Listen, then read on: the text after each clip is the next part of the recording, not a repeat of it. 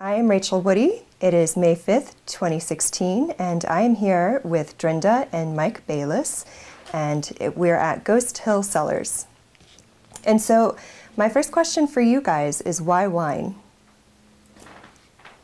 First me? Okay. Well, my story goes way back. My grandfather and great uncle bought the place in 1906, and we've grown just about everything on this farm at one time or another. My kids didn't really want to be farmers, so I've kept the place in one piece for all these years. So when my daughter got married to her, it was in, we were in, senior moment here. Where was it? The bar was in Hong Kong. Hong Kong. I was talking to my then new son-in-law in Hong Kong in a bar, and he said, well, how's the cattle business? Because I used to run 150 head of cattle. And I said, it stinks. And then he knew, my daughter had told him that we had thought about planting vineyard at one time, and that's where it came from, because my son-in-law works for this little company you probably haven't heard of before called ExxonMobil, and actually he's the one who backs us since we farmed for way too long to have any money. So that's, and the idea of keeping the land in the family was how we started. We knew we had a good hill for planting, for a vineyard, and that's how it began. And so I know that this piece of land has a lot of history for you and your family. Could you tell us in a little bit more detail the various things and who your ancestors are that got it started? Well, it was my grandfather and great uncle.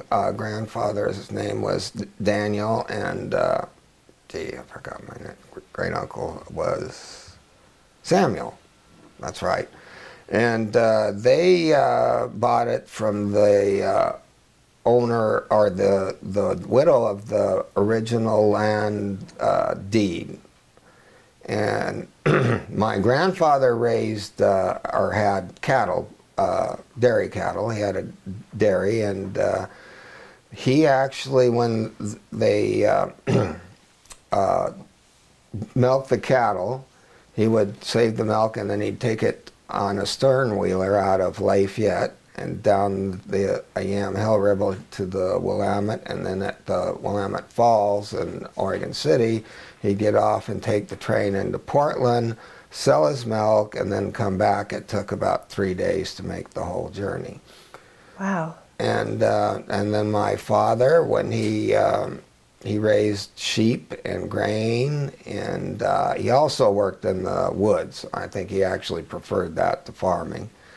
He used to say about the place that the only thing it was good for was squirrels, raising squirrels. So he wasn't, it isn't the best ground in the world. And that's one of the reasons why it's good for vineyard, because the vines have to struggle, and the more they struggle, the better the wine. So, I digress. We raised beef cattle. We had 150 head at one time. We also raised hay.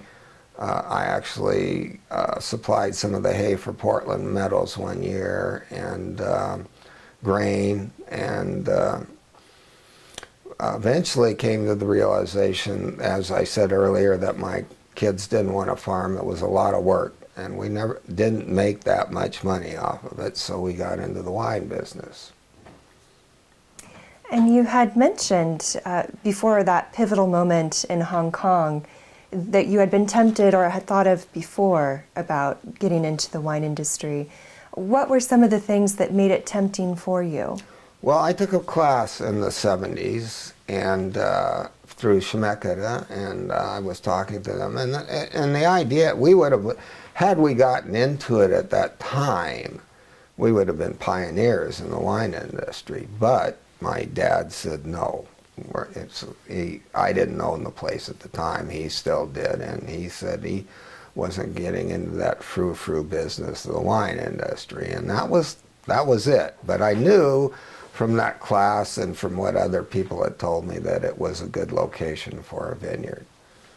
And I got, when my son-in-law talked to me about it, I talked to Ken Wright, because I used to work at the Trappist Abbey. Well, I worked full-time there and farmed.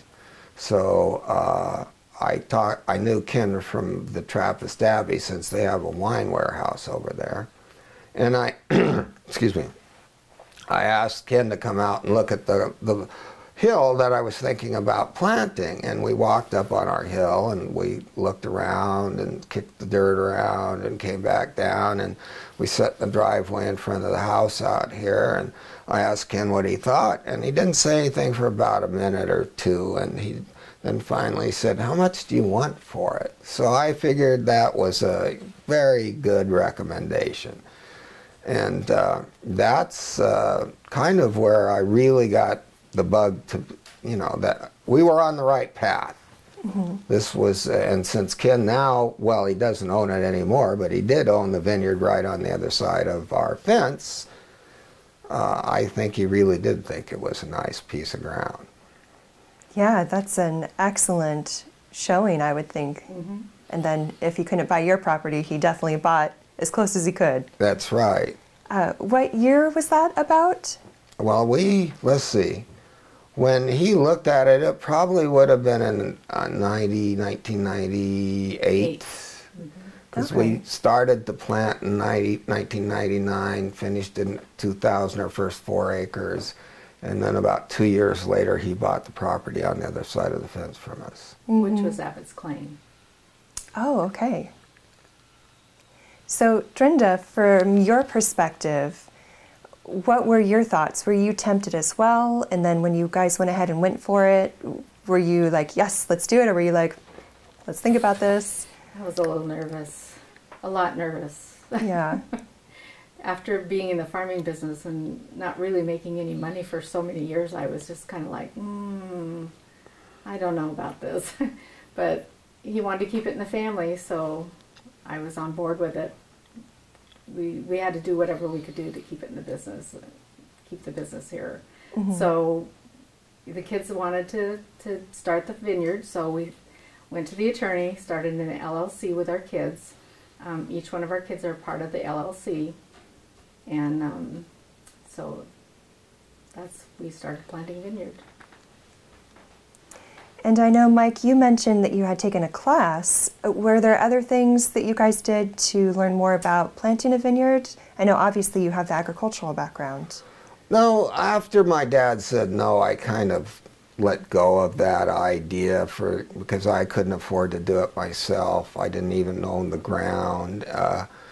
So when we first, we still have a vineyard manager, Buddy Beck is his name, Advanced Vineyard Systems, and he's the one who laid out the vineyard. I asked him which clones would be best to plant, that sort of thing. So now my son-in-law and my daughter and myself and my Drenda and my son Mike are all members of the LLC. We all have our little compartments as to what we do. I do the tractor work up in the vineyard and the spraying, anything that's done with the tractor, basically I do, and then Buddy supplies the hand labor, and Drenda's in charge. Well, I should let her talk for herself, but then my son-in-law is in charge of the money part of it, and my son, my son supplies the machinery for the farm or vineyard. So. Yeah.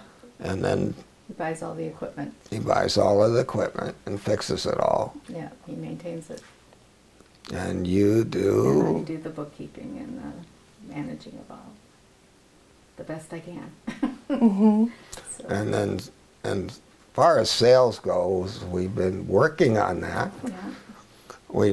Carl is our PR guy, and my daughter's in charge of. They lived in Singapore for years. They just moved to Texas last year, and now she's in charge of sales for the company, and she's trying to get distributors in Texas. We have a distributor in Texas. We're working on Tennessee. We have one in Alabama.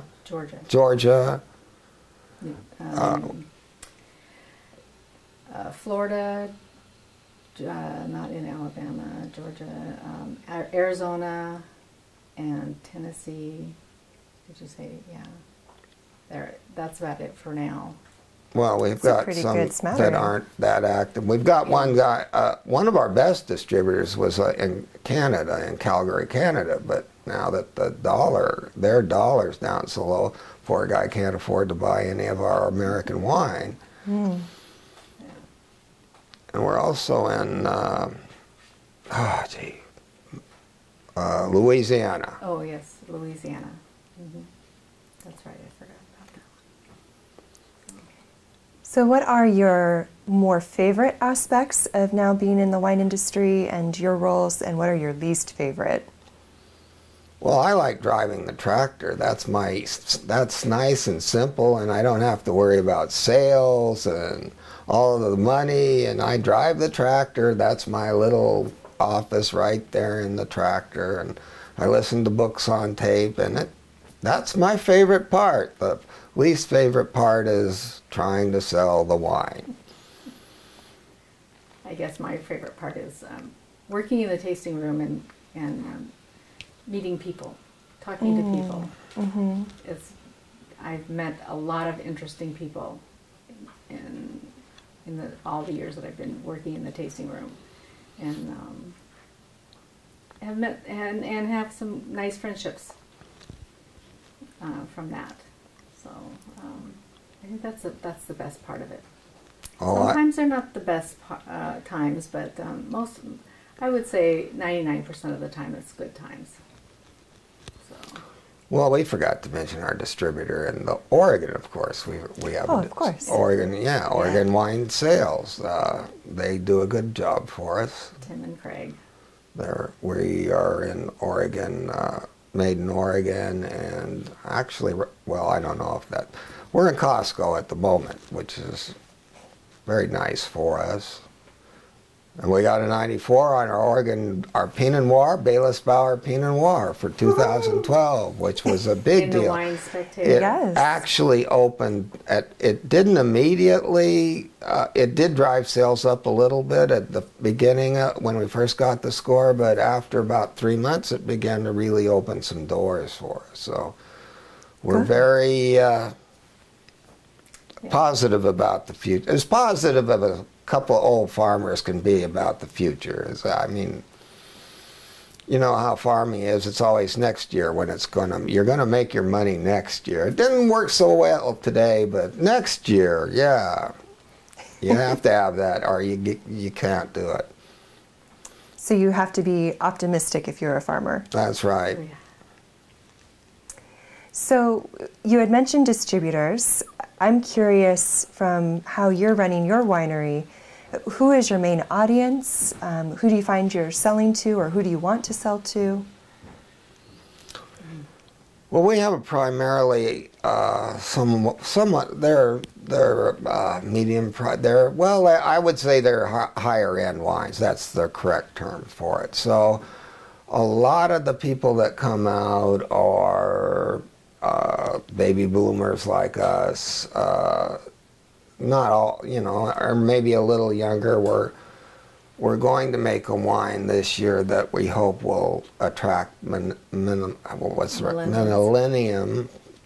people, or no, that's not the right. Anyway, I hope you edit that part out. But anyway. I think it's millennials. Millennials is the right word I was looking for. Thank you very much. But not many of them, they come out, they taste, they like it, but they don't buy because it's not inexpensive wine. And since we're a very small artisan winery, we really can't make an really inexpensive wine. It just isn't. We don't own our own winery. We have the winery license, but we have Eric Homaker is now our winemaker, and geez, come on. Rebecca Schuldes made our first wine until last year. But we have a winemaker. We don't have a winery, so those are expenses that if you have your own wine and wine, you are the winemaker, that you can cut out and make an inexpensive wine. Mm-hmm. So we have to shoot for quality, I guess is what I'm trying to say, and our winemakers have done a good job. So when you are planting the vineyard and you're figuring out what clones you wanted to use, what varieties and clones did you decide on? Well, actually, we asked, as I said, we asked Buddy Beck which ones, and some of the people he was hiring at the time came up with their picks. We have primarily Pommard, 4 acres of that, which is a good backbone. We have 777, Wadensville, and 114, and in '08 we planted 5 acres of 115, and they've really turned out to be. We've had different winemakers say. We had a winemaker that was really in love with the 777. He said it was God's gift to us. And another winemaker I was talking to yesterday, I wouldn't use 777 in anything, you know. And then we had a winemaker that really loved our 114 and so on. At the Wadensville is really one of our favorites, but it just depends on the winemaker, really. And as I said, Buddy Beck and they're the ones who picked which ones to plant. And then on the 115, I asked a lot of winemakers that I knew then. By then, I knew winemakers, and I asked them what and they said, well, 115. So that we have 2 wines that are made out of our 115, and the rest of the other 2 wines are made of a combination of the other 4. Have you ever been tempted to try different varieties? Pinot Noir is what we do best here. I don't see any reason to stray from that, from the, you know, for the long term. The Pinot Noir is really, you know, I mean, yes, we can do some other wines well, but other places can do those wines very well too. And Pinot Noir is what we can do as good as anybody in the world, if not better. So that's what we're sticking with. We might plant some other varieties if we grow, but there's no plans to do that at the time. How would you describe what your Pinot Noir tastes like, and how do you think your land plays a particular role in that taste? Your turn. I think our wines are very smooth, very elegant. Our winemaker describes our Bayliss Bauer wine as a more feminine style wine, and our Reserve as a more masculine wine, because there's more oak in the Reserve than there is in the Bayliss Bauer. It has a nice long finish on the palate. In the Reserve, we take each one of the clones are aged in its own oak barrel and then blended. It's a blend that she chooses after tasting each one of the barrels, or she chose after to make the blend. And then on the Bayliss Bauer, they're all blended together. It's basically, I think it's 50% Pommard, and then the rest are all blended together. But again, they're very smooth, nice long finish on the palate, elegant wines. The soil makes a big difference. Yes. We're on Willikinzie soil, which is a sedimentary soil over 8, and then there's rock from volcanic eruptions 6 million years ago or so. And then it's old ocean bottom, which is sandstone underneath. So everything pretty much is that thin layer of topsoil, and then it gets into the Willikinzie, the loam soil, and as I say, most of it's been farmed for I don't know how long, maybe around 100 years, a lot of it. And so that makes the vines struggle, and we feel that's quality. That makes quality grapes. We don't get high yields.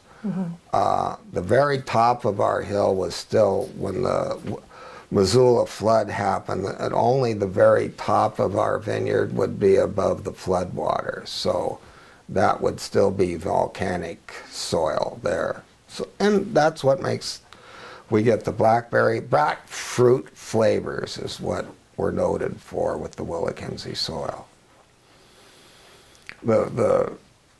It's been touted as some of the best. The vineyard next to us has been touted as one of the best vineyards in the world for Pinot Noir. So I don't see any reason why our vineyard that's right next door shouldn't be pretty dang good too. Absolutely. So how did you go about finding your two winemakers? Serendipity, well, for the first one, Rebecca Schultes and I both worked I worked at the Trappist Abbey over here for about 39 years. And they had actually what it was they used to make pews, church pews. And the Catholic Church kind of went out of church pews in the 70s and started to make kind of like their churches were auditoriums, so they didn't put down permanent pews. They had folding chairs, and then so they went out of that business and made office furniture for a while, and then they finally gave up on that also. They had this huge building, a big complex that was empty, and so they came up with the Father Pasco, who was the procurator at the time, which means business manager, came up with the idea, along with Susan Sokol-Blosser, who he knew well, of making it into a wine warehouse. And so I worked in the wine warehouse. I did all kinds of jobs at the Abbey, but one of the jobs was working in the wine warehouse and driving their delivery truck. And Rebecca Schultes was hired on as well, at first she was just working there and in charge of their sales.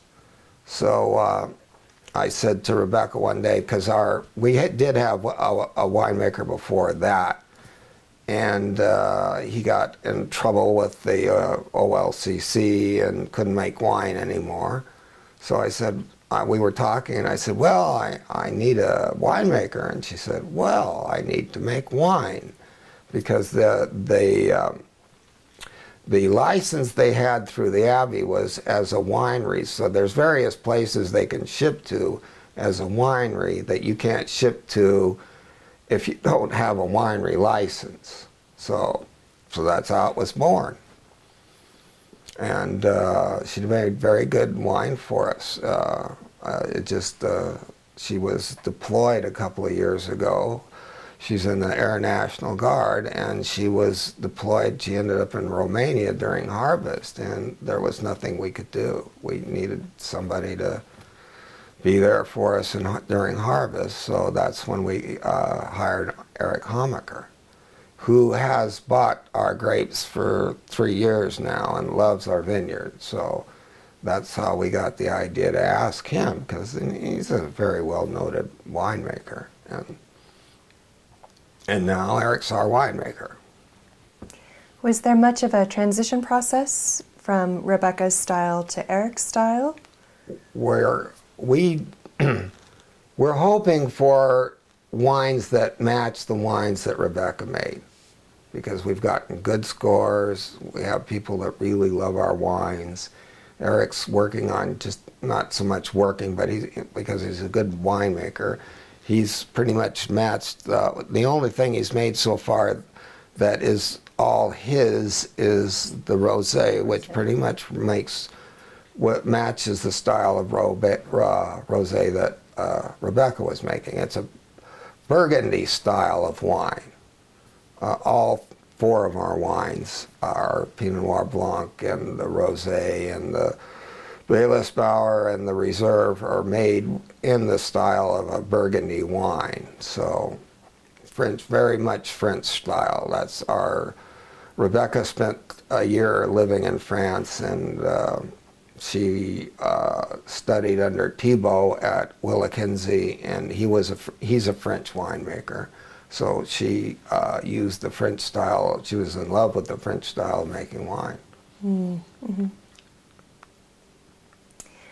To back up for a moment, we talked about the transition a little bit, going from farming to vineyard and winery.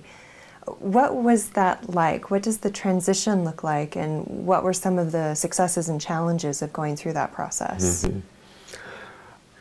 It's completely different. It is farming, but it's not like I had anything I'd been used to. I mean, it's so much different from grain farming. There's still a tractor involved, but it's kind of a toy tractor compared to the tractor I had to farm with. Yeah, we had to sell all the big equipment, the combine, the big, the hay, the baler, the straw chopper, all the big equipment we sold, and that was quite a big transition to get on that little bitty toy tractor and go up there in the vineyard and work up the vineyard and spray the vineyard and that kind of stuff. And the first year we were up there, we thought we could handle the first 5 acres by ourselves before we hired the vineyard manager to do that stuff. And we got out there the first day and we thought, no, we can't do this ourselves.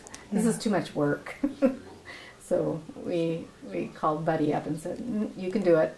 Well, we tried doing our own pruning and brush pulling and leaf pulling. And when you've got a big, 4-acre vineyard, well, nowadays, I mean, I tried that really later on.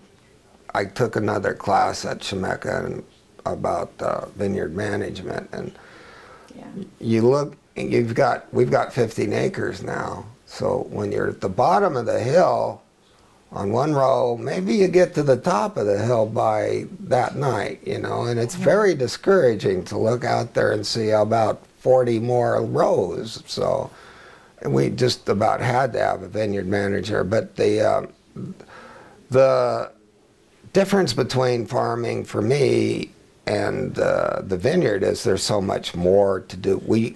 At first we were selling all of our grapes. Mm-hmm. But that was a difference than, when you're grain farming, you go take your grain into the elevator and it's gone.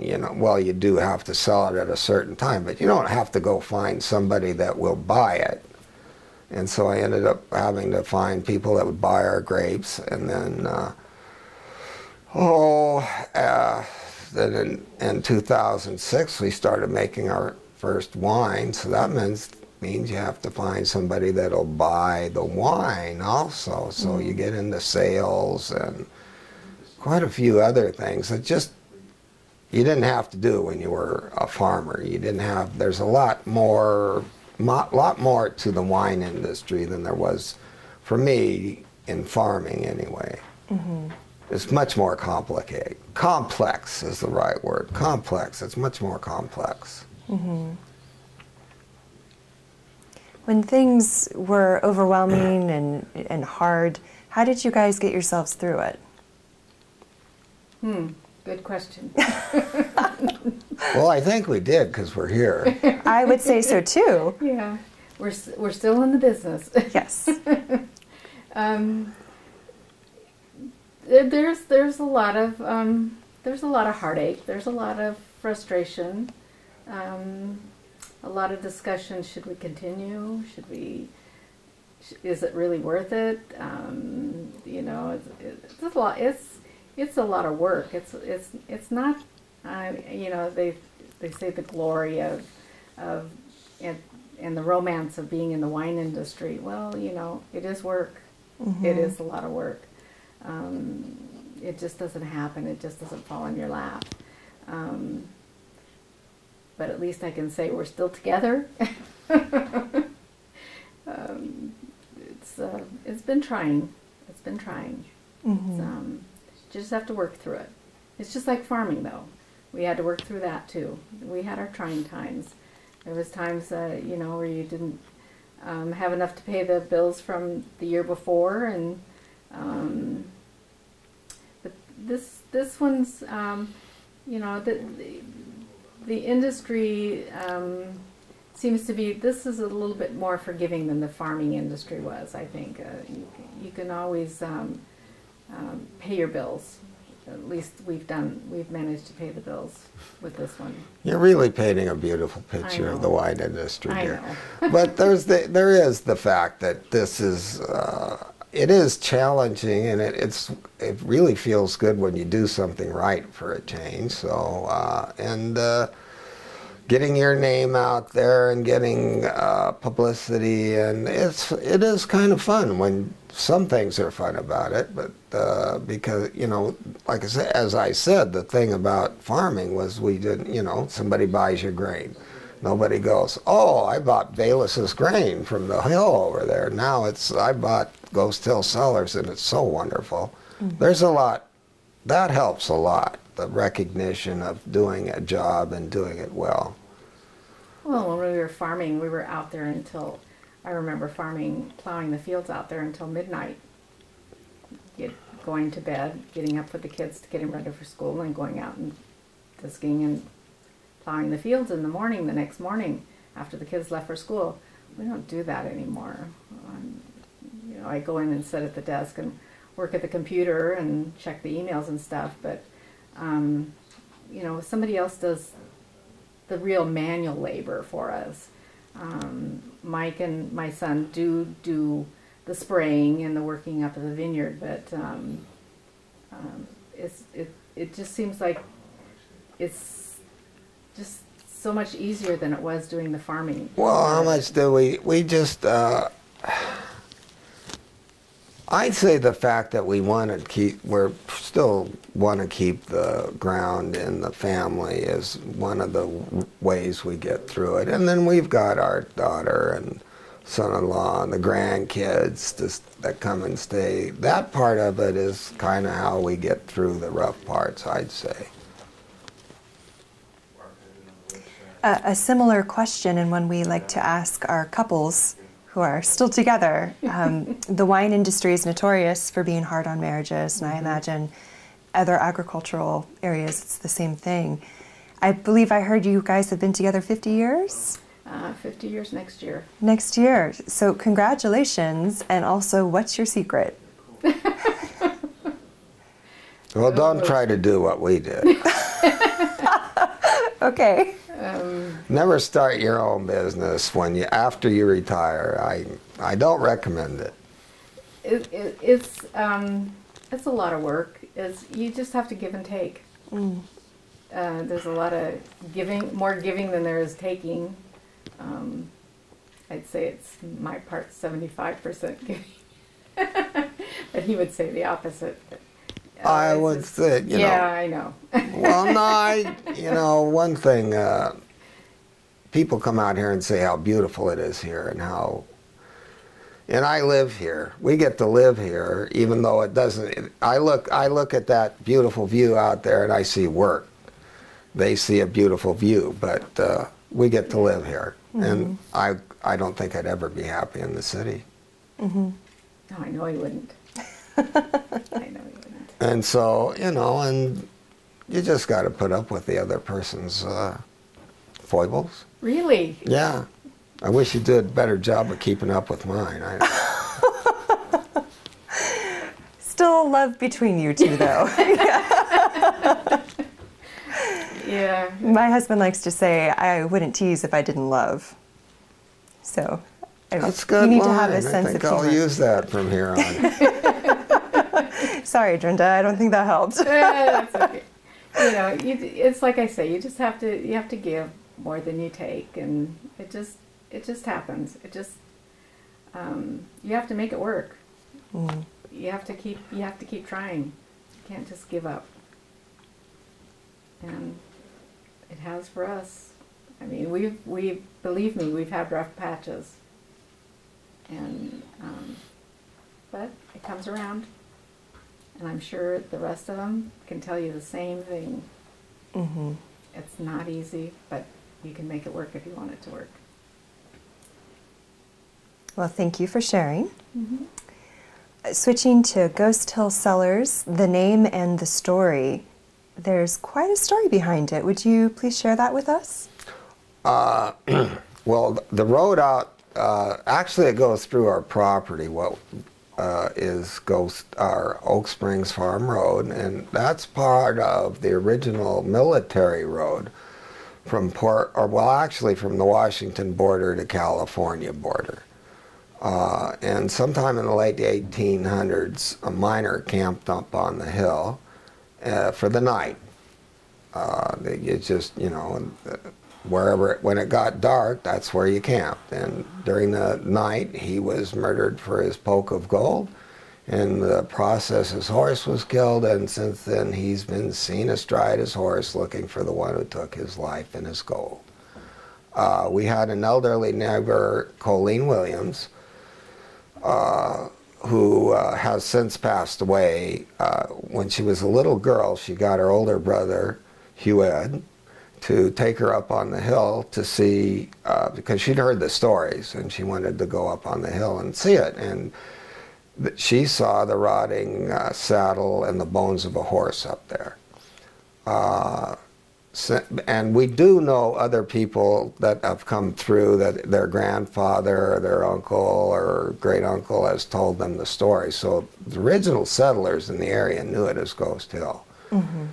Our last sighting was about 20 years ago, and we personally haven't seen the ghost, no, but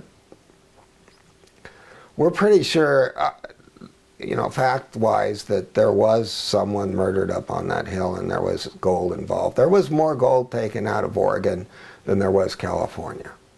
Hmm. They had better press then, just like they do now. Excellent tie-in. Yeah. Okay. So for the label and telling the story from a marketing and selling perspective, I imagine that hooks people. Yes. Yes.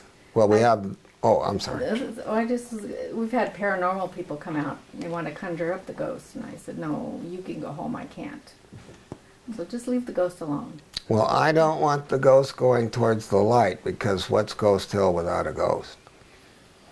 That's true. And we did, there was one of the people that came out and tasted wine, and he said he was a professor from Southern Oregon, that he liked doing the history of Oregon. Mm-hmm. And he said those stories about people dying in that era were quite common. And he said you have to remember that this was very isolated, there was open territory. Mm-hmm. People dying in the open areas like this was quite common, and wherever you were killed, that's where your grave was. Mm-hmm. Nobody took the time to take you to a cemetery or whatever. He said that's wherever you were killed, that's where your grave was. So, and he said, you know, a lot of people don't understand that there's probably more people out there than you realize. Mm-hmm. Well, there was, you know, in those days, this was all still forested, because when my grandfather bought it, he started clearing the land off, but it was all forest. There were some, I don't know how much was cleared by the original landowner, but I don't think it was very much. And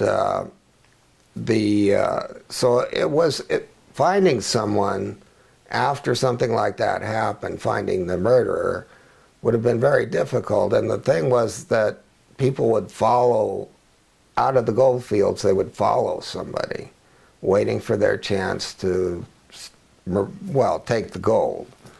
And this, unfortunately, the man died, was killed for that, but the chances of the person being found who did it was, and there was no police force. It's not like they had, you know, each town had a sheriff, but they didn't go out and try and find somebody that had committed a crime outside of the city limits. So it was a pretty safe bet.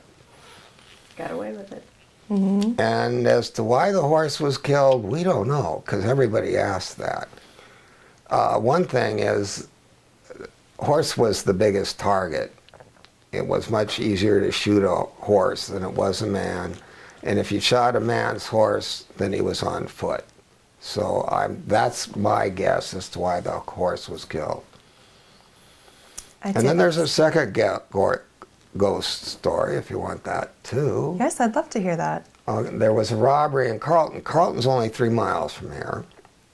And there was a bank robbery followed by a shootout. And one of the robbers was mortally wounded. And this was back in the days of horse and buggy. And they rode out here on horses, and they hid in our field, our big field, just on almost over by the road, apparently. This, again, was all still forest, and he was, I guess he couldn't ride any further, so he sent his horse on and hid in the bottom of the field, and he did a good job of hiding because he'd been dead for about a month by the time they found him. And that's another reasons why they started to call it Ghost Hill, which I'm really lucky they did, because really, really bad luck Hill would be not that good a name for a winery. So That's true. Your tasting room also has some story behind it, especially from the materials that you have used. Could you tell us about that? Well, excuse me. Again, I worked at the Abbey for 39 years, and they built a new chapel at the Abbey, so I got some of the glass from the chapel that was handmade glass that was made about 70 years ago. The altar was sitting on a oak floor. I got the oak floor and refinished it and cut it down and made it into a bar. And on the back, there's barn wood from our barn that I cleaned and restained and repurposed. So it's, it's kind of a bunch of scrap wood all put together. And my son and my husband built it. Oh, yeah. For going a bit broader and looking towards the future, for Ghost Hill Cellars, where do you see it evolving, or where do you hope that your children might take it? Well, the plan is to build a nice tasting room up on top of Ghost Hill. It has a phenomenal view of the valley, and he'll take you up there and show you the view that you have from Ghost Hill. Sit out there on a nice veranda, have a glass of wine, some cheese and crackers, and I'd like to see the kids do something like that. I don't want to see him. I don't want to see Ghost Hill really grow very much. Maybe, what, 5,000 cases? That's about 5,000 cases, they say, for an artisan winery is about the limit, because then after that you don't have as much time to pay attention to what's going on with the wine. The detail of it. We have a spot up there that you can see 360 degrees on the whole valley. A friend of mine who knows where Mary's Peak is can spot Mary's Peak from up there, and that's 35 miles from here. Wow. So it's a really beautiful view. You can't go all the way up on top because it's planted to crimson clover right now, but if we could put a winery up there, we're hoping that or not so much a winery. We were thinking about a winery originally, but now just a tasting room at least. A nice tasting room that maybe would be a destination place for people to come and look at the valley, look at the view. Don't know when that's going to happen. That's still a plan. As far as I know, my daughter and son-in-law don't plan on making it a huge business, staying small, doing our high-quality wine. And that's kind of the future. We have 90 acres of plantable, well, that could be planted to Pinot Noir. You can plant some sort of grape almost anywhere, but Pinot Noir ground, we have 90 acres of it, so we'll see what happens. I don't know. We probably won't see what happens in the future, but maybe you will, so. And is it something that you hope future generations will continue to have a tie to this land? I hope so. That's what we were just mentioning that today, yes. If we do That's what the hope is, that our Ghost Hill Cellars will still be around and for future generations to be able to appreciate the land and living here. Hopefully they'll continue the efforts that we've made to keep it in the family and keep it growing like it is. And for Oregon wine, where do you see the industry evolving? We don't, I don't, my crystal ball is broken. I have no idea. Things are changing so fast, it's very hard to tell where it's going to go. I hope the quality stays up. At this point, it looks like it will. That's my main worry, that we will have too many people come in and start dropping the prices and the quality of the wine. Since Oregon is known for quality Pinot Noir, we're praying that that's what the future will be too. At this time, it looks like there's a lot of money coming into the area, but they're keeping the quality up, so we're hoping that that stays that way. But who knows? Well, there isn't any other place in the state of Oregon that can grow Pinot Noir like we can in this area. You know, they can grow Pinot Noir, but it doesn't have the same quality as we do. So let's hope it stays that way. Well, they can grow very good wine in France and call it Burgundy, but they can't grow a Yamhill Carlton Pinot Noir here. So, and there is, luckily for us, there's not one palate that says, oh, that's the best wine there is. Our wine's very good, theirs is very good, and as far as the rest, you know, then down in the Russian River in California, they grow some very good Pinot Noir there too. So, but it's one of the best places in the world to grow Pinot Noir, and we hope that quality stays. Since you have been in both the farming community and the wine community, could you describe some of the differences and similarities between the two communities? Well, they sort of get along like oil and water. Yeah, they're different because, you know, it's just, as I described earlier, farming's a lot different than growing grapes and having people come out here from the city. And well, the first thing that comes to mind is that the people in the wine industry aren't original to the area. And the first thing you hear is like, go home, don't come back. Everybody around in this area, I mean, we're the only ones here that are original farmers that still are on the property that we're farming to begin with. The rest of them are all transplants from other places, other states, and never been in the farming industry and don't know what it's like. I mean, this Bayliss Road, when Mike and I first got married, nobody knew Bayliss Road. I remember his parents, if a car drove by on this road, they went to the window to see who it was because nobody drove by on the road. Now, it's like there's 20, 30 cars a day go by. There's just so many cars that go by.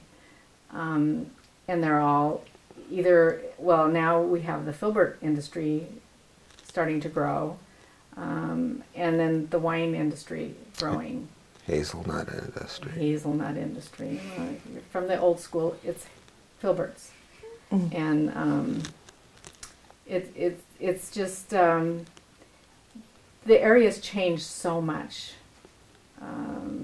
It's just, yeah, if you talk to the old timers, they aren't real happy with the wine industry because they've taken so much of the out of the farming community and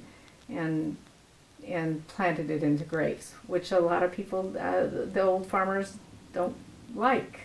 Well, there is the the feeling of having roots to the land, and the people that come in really, not all, there's certainly people here that feel like they have roots here too, but some of the newer money coming in, I think it's a business. It's not the same as farming. When we're in it, we're farming. If you have a big industrial winery come in, there's somebody they hire to do the vineyard part of it, and somebody they hire to do the winemaking, and somebody gets hired to do the selling. And it's just not the same as having your blood and your sweat into it yourselves, your own. Mm-hmm. And there's, I think there's a lot, I wouldn't want to say there's a lot of resentment, but there is some resentment of the farm community for the winery, and it's flashy, and there's a lot of tourists come out and disturbing their farm way of life, and and then there's just the things with on a commercial basis.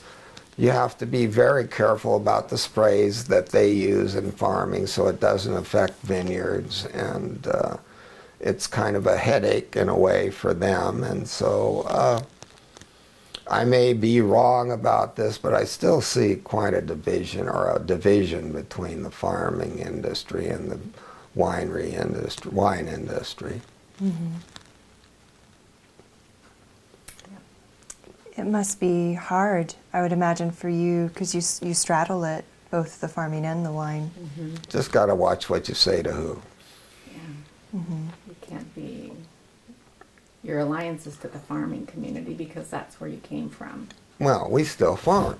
I don't farm the ground myself, but my neighbor, the ex-neighbor, who now has but he's still in the farming business. He farms, so I have wheat growing on my property, crimson clover, and Timothy hay. So we're still in the farming business. So we're on both sides of the fence. So we just, and I guess we're just not good enough ambassadors to change anybody's mind. So it's just, I think eventually that'll be I don't know if it'll be that important. Maybe it isn't as important as it was when the wine industry first started growing here. I think there's less resentment now. Certainly the government likes it because there's a lot more tax dollars involved. Mm-hmm. Yes. I was talking to a commissioner, and they said, when we needed to do something, there was never any money to do it, and now we can.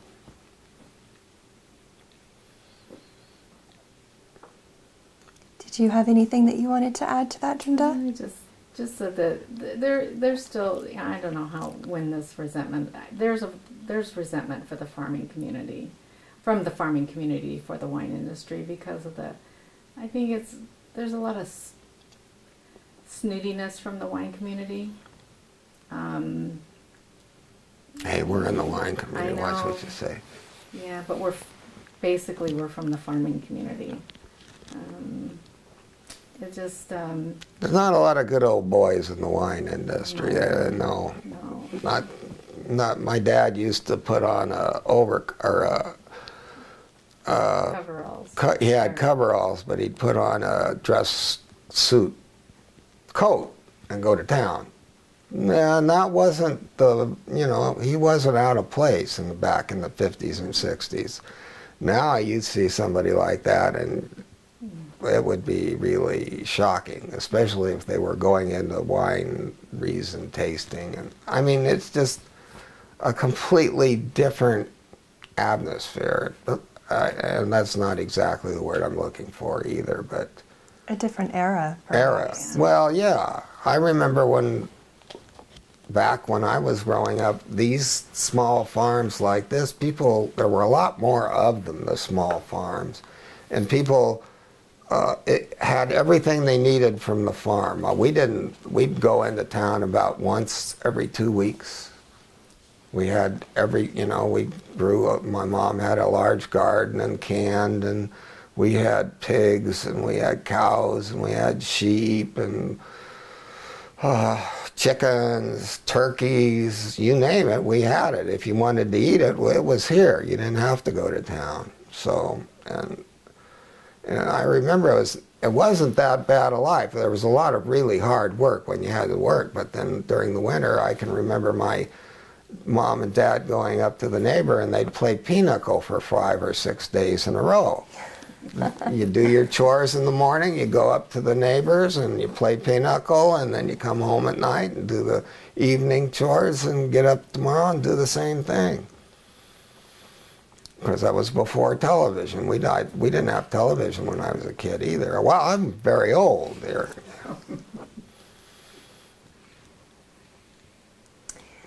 Well, for new people coming in, do you have advice for them in any sort of area? What would you suggest?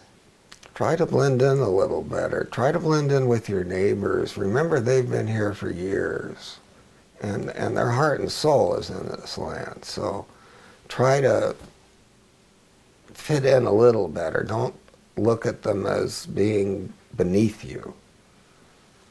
Mm-hmm. That would be my advice. That's excellent advice. Well, I have asked all the questions that we prepared. Is there anything that I've forgotten that I should have asked, or anything that you want to share with us before we close? Not that I can think of. I think you touched on everything. Well, thank you for taking it down and letting a little bit of our lives go into this documentary. We thank you for that. You're welcome. It's our pleasure.